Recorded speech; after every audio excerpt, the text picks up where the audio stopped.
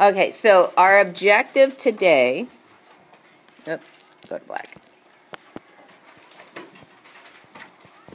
is to understand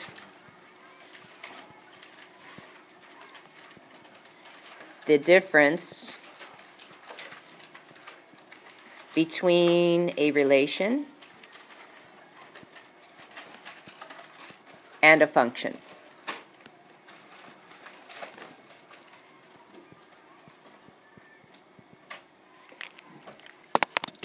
That's the main thing. And then we're also going to talk about how to learn how to find values of functions.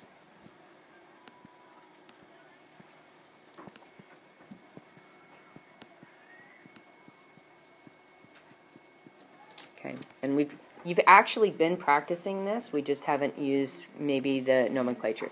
So what I'm going to do is go through an example, and we're going to use that example to help us see if we can come up with what makes a function different than a relation. Okay, so I've got a scenario of a teacher asked students in her class, 3 members at a time, what their favorite color was. And so what I'm going to do is share the results out. Now, the way that the results are going to be shared is called a map.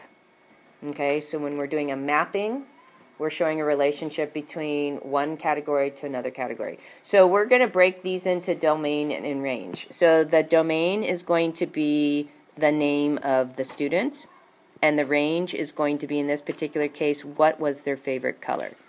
Now, they are not in any particular order, these particular things. So when we do mapping, we take our domain values, in this case, Amber, Tim, and Kayla. Oops, did I spell it correctly? Oops, go away. We are going to kind of put them in their own little box. The 3 colors that these 3 students mentioned happen to be blue, red, and green.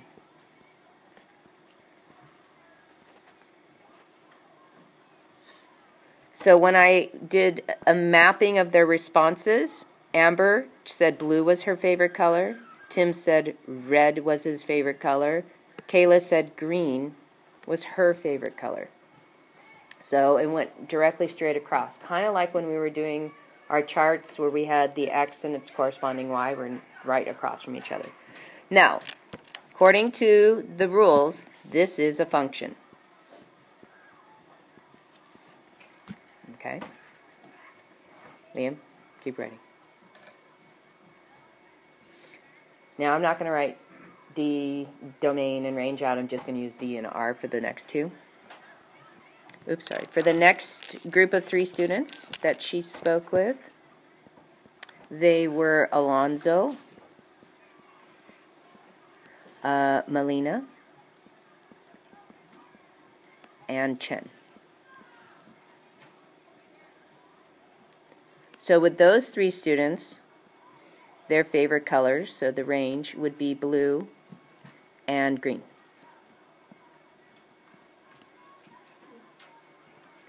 So when I map who chose each color, Alonso said blue was his favorite color. Melina also said blue was her favorite color, but Chen liked green. Now, according to the rules, this is also called a function.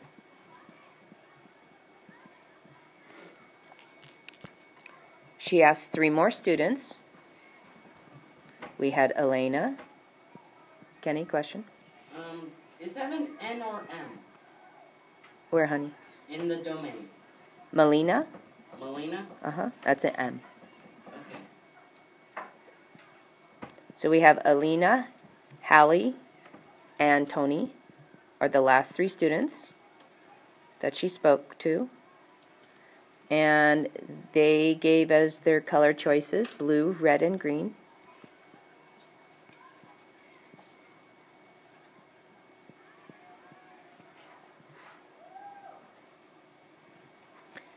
And when the teacher mapped who chose which color, Alina said, I like blue and I like red. Hallie said, I like red. Tony said, I like green. According to the rules, this last scenario is not a function.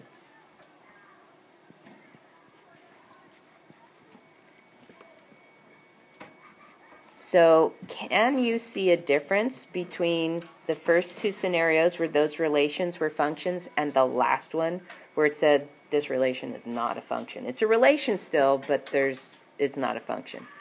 Faith, what do you think? Because Elena chose 2. So when you have one domain that chooses 2 ranges or pairs up with 2 ranges, that's what eliminates it from being a function. So let's write down the definition of function. So it's a relation. Remember, relation's just a set of data, and most of the times it's ordered pairs. So it's a relation in which each member of the domain is paired, and here comes the key part, with exactly one member in the range.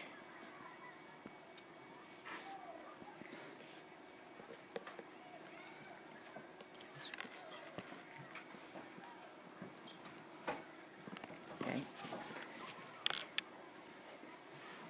So in that last example, Elena paired with 2 range numbers, not exactly 1.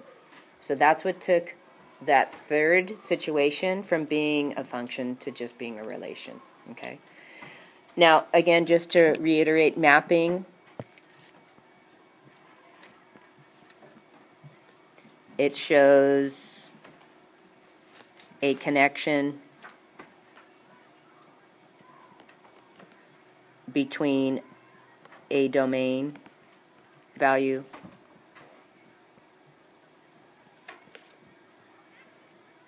and its range value.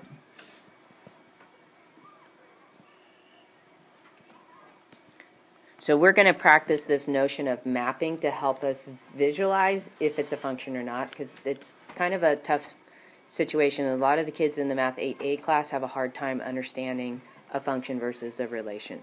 So the mapping is really helpful with that. Now, let's look at the second scenario where she asked the 3 kids what their favorite colors were, but there were only 2 answers. How could that be possible when there's 3 kids? Why wouldn't there be 3 answers there? Faith? Because 2 chose the same color. So notice that it didn't say blue, blue, green, or blue, green, green. So that's the reason why I told you guys you can't double up an answer that repeats in a domain or an answer that repeats in a range, because we want to see everything pairs uniquely with one thing. And if we double it up, you would always find, oh, he pairs, he pairs, he pairs. But it's got to make sure that we only write everything one time. We don't repeat ourselves. Okay? So that's part of what you're going to do is you're going to be looking at information. You're going to create a mapping of it, and you're going to determine whether you have just a relation or you have a function. So the key thing with a function is that each member of the domain has exactly one number it's paired with in the range. Everybody good with that? Okay. Next, we talked about this in the past, but I want to go over it again. So I'm going to give you another scenario.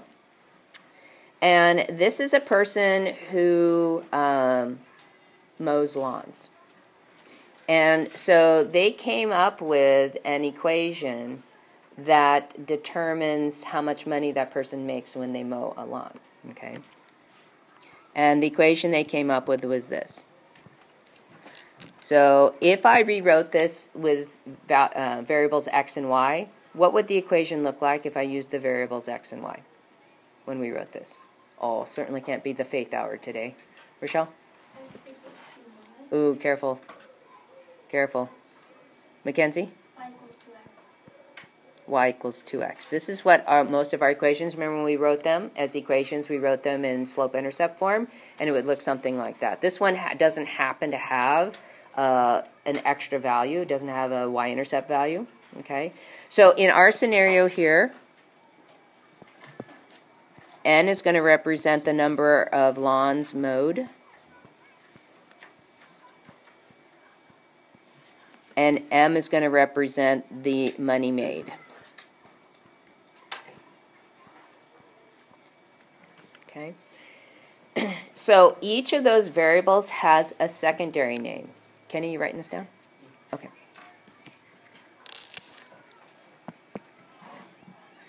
The number of lawns that are mowed is called an independent variable.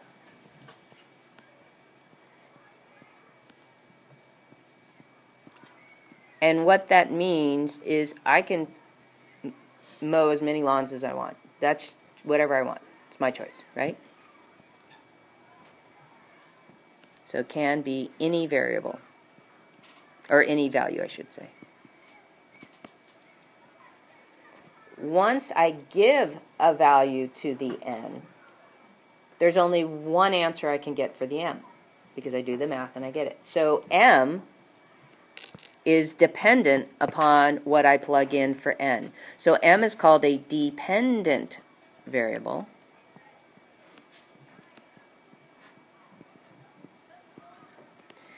And that's because it depends upon the value, that's a terrible way to write that, try that again, of the other variable.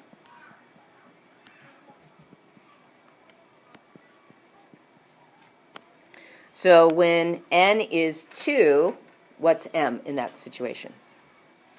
If n is 2, what's m? Yeah. If n is 2, we end up with 4 for m. But if n is 5, what do I get for m? I get 10. So that value of m depends upon what the value of n was. That's what we mean by dependent variable. Okay? So you may have some questions where you have to figure out dependent and independent. All right, last thing. Let's talk about what does a function look like. So the way to write a function,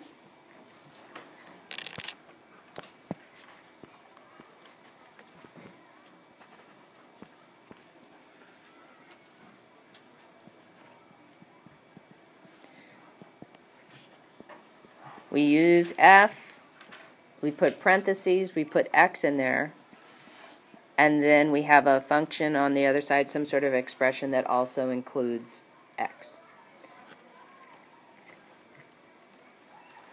So this part over here is called the function, we read it this way, the function of x.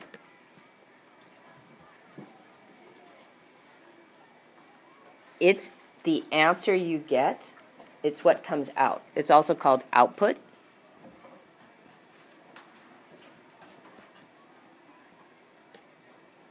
Or what we're used to calling it is range.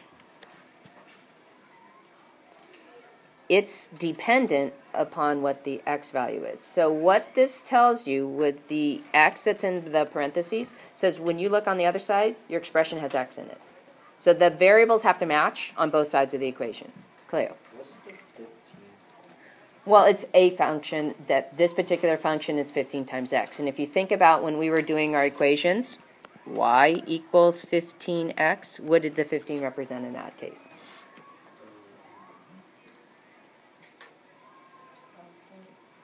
Not the output. What's the 15 represent? Susie works in a shoe store and she makes $15 an hour. It's that constant rate of pay. Remember, most of our equations that were the function, the relations we've been graphing, there's been this constant going on. This is the slope of our equation, remember? So it shows what that constant rate of change is going to be. So this represents the amount of money she makes per hour. The independent variable is how many hours she works. The dependent variable is the amount of money she ends up making altogether. Okay? So this part over here, this is called the input or domain. Okay? So f of x equals 15x is the same as saying y equals 15x. It's the same, means the same thing. Faith? So would you solve it because you don't know how This you wouldn't, but here's what they're going to ask you.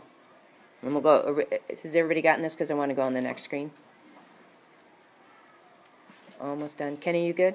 Yeah, I got it. Okay, Bree, you're still writing stuff.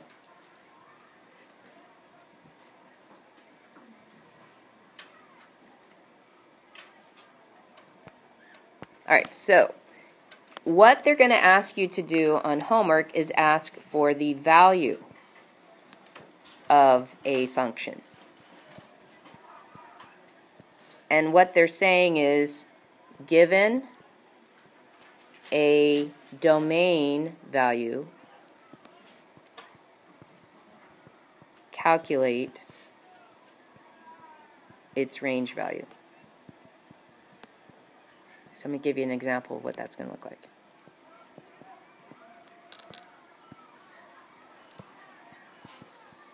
So given a domain value, calculate its range value. So they're going to give you a piece of information. Because, yeah, you're right, you can't solve it the way that's written. So here's what you're going to see. Find f at -3 if the function at x is equal to 2x plus 1. So basically what they want you to do is, instead of writing x, every place you see x, you're going to replace it with -3.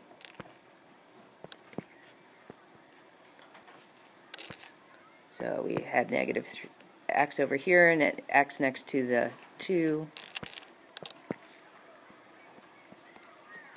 And then we just start solving. So what's 2 times -3? -6. What's -6 plus 1? So our ultimate answer would be f at -3 equals -5. So the function at -3 is -5. But that -3 stays there. That's for this particular, because that's the only question they asked. Now what they may do is they may give you a whole list of domain values. So this is a domain value. So if they give you a list of domain values, then you have to do each one of them. So basically this is the first step in you creating a chart and figuring out ordered pairs that make that function satisfied, that they make it true. When I plug in -3, I get out -5. That's one ordered pair that's in this graph, and I can graph that, okay? So what they do is they talk about the same thing we did when we were trying to graph equations, where we had an x column, we had a column with the equation in it where you did the math, and then you had a y column, and then you can write them as an ordered pair. Basically, they show you the similar thing that you're going to do on your homework tonight. So your homework is going to ask you, here's this. They're going to tell you what to put in for that. You're going to write the function. So this one we would say f of x equals 2x plus 1. And then the answer is what you get for the f of x. And you just would create a chart from that. They may ask you to graph it. I think all of these are just creating the charts and then stating the domain and range. So where are the domains in that chart? Yeah, it's the x. This would be your domain. And where's the range? Where is it? The f? Where in my chart would we see the domain or the range? Kenny? On the right? It would be the far right over here. So this would be your range value. So when you're picking up your domain and range, the only thing different from this chart and the one we've done for the last 2 days is we didn't do any calculations because they gave us the ordered pairs. We are creating the ordered pairs this time. Clear? So they're going to give us the domain and we have to figure it out. They're going to give you a domain, perhaps, or they may say choose any domain you want and then figure out the ranges. Okay? So yeah, for number 2 on that page, you would just make up your own. Yeah, you could make up your own. Yeah. So you're going to do the page 290, which is the guided practice, and then the page 291, which is the first page of the independent practice for your homework tonight. Okay? And we've got just a couple minutes left. So good luck with your homework.